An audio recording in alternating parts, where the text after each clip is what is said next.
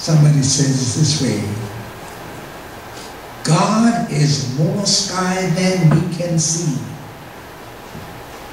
He gives us more seas than we can ever sail. So much sunlight we cannot bear it. So many stars we cannot scale it. So much breath we cannot breathe it. More yield than we can ever sow. More of His grace than we can ever comprehend. And last, more love than we can ever know. He calls Jacob and He says to him, get up. You've got to go. You've got to be, and you've got to do. And he got up and he went. What else could he do? Well, what is God calling you to do, my friends? What is God calling you to do? Certainly not to sit around and complain. Some of the greatest complainers in the church, you know? They do. We are the greatest complainers. Nothing is ever right. Everybody is wrong but me. I've done it. God knows I'm tired. And now I need to take a rest. And I don't mind you taking the rest. But stop. Don't bother people who want to work. Don't get in their way. Let them be. Let them do.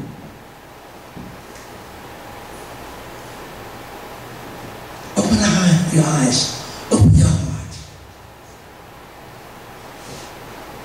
Most times we get confused in our response to God.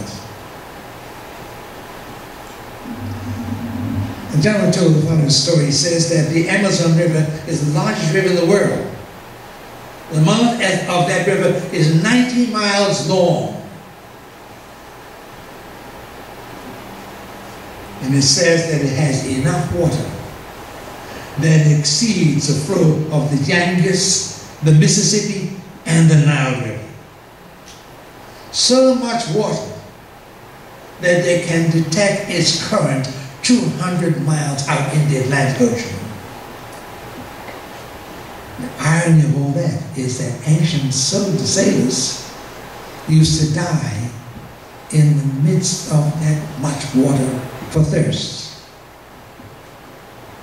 Ships coming from South America would come up close to them and say, what is your problem? And the captain of the ship would say, my sailors are dying of thirst. We don't know what to do. Give us some water. And the guys on the ship would say, sir, captain, lower your buckets. You are in fresh water. You're already there. We're already in fresh water. We're already in God's hands. We're already in His power. We're already in His care. Why are we complaining? Why is it we have so little faith? It was true of those ancient navigators. It was also true of the children of Israel, and it's true today of us as Christians in the world, and especially in Bermuda. Yes, there's a recession going on, but we're going to roll up our blankets and say, oh Lord, 3 years from now Bermuda's going to be nowhere. It has always been somewhere, and it always be somewhere, because God is there, and God is in charge. I don't care what the politicians say.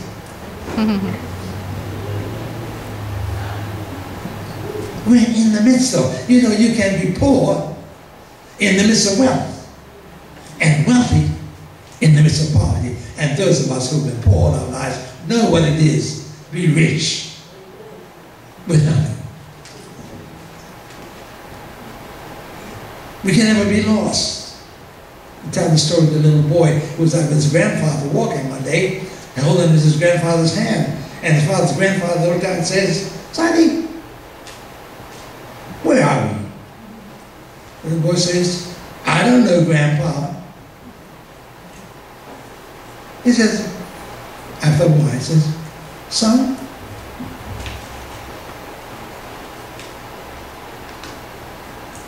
I think we're lost. The little boy looked at him and says, nope. He says, what?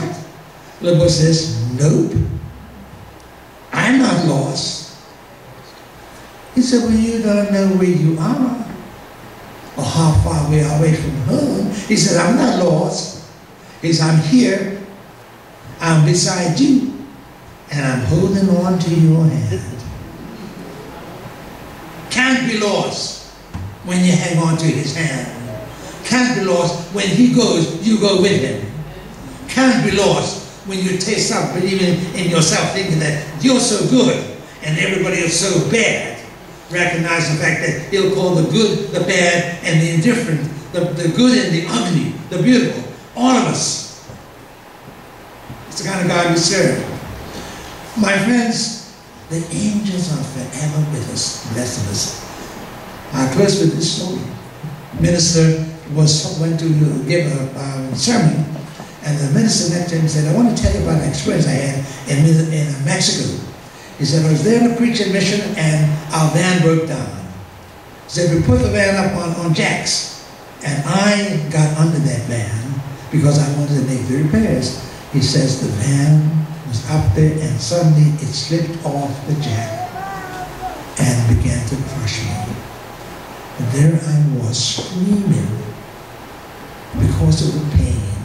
He said my fellow workers all tried to lift up that van and they failed. And all I could do was say, Jesus, Jesus, help me. He suddenly out of nowhere comes a little young Mexican lad.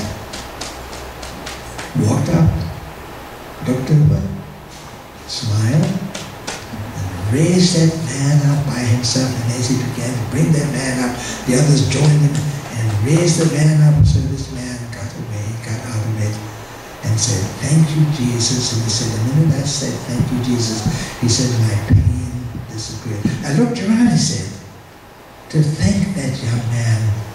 And there he was. He was going down the road. He looked back, he smiled at me, he waved, and he disappeared. Never got his name.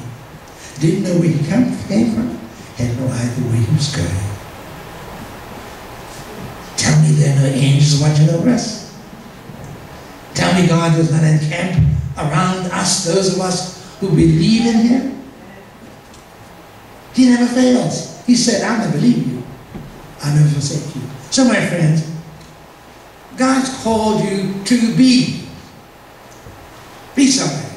There's a West Indian saying that says, please, be good for something, or else they will conclude you're good for nothing. God bless you on this day. May your angels watch over you. May you never lose faith in God. May you forever hold on to his hand.